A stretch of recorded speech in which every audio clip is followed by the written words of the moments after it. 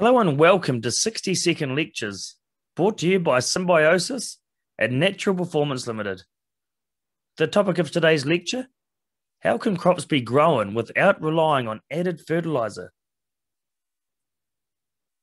When we grow crops as monocultures, the plants don't have the biological support that they would grow in a diverse polyculture.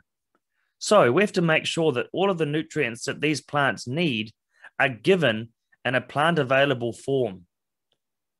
And the information that we have for what these plants require is actually obtained through research undertaken in sterile environments in monocultures where nutrient provision is not possible naturally. However, when we step into a diverse polyculture of plants growing symbiotically together, the whole dialogue around nutrient provision goes out the window, and we see nutrients being made available through that biological support from parent rock material and other bound nutrients that don't even come up on our soil tests. And we see increases of nutrient levels in our soil and in our plants without applying any nutrients.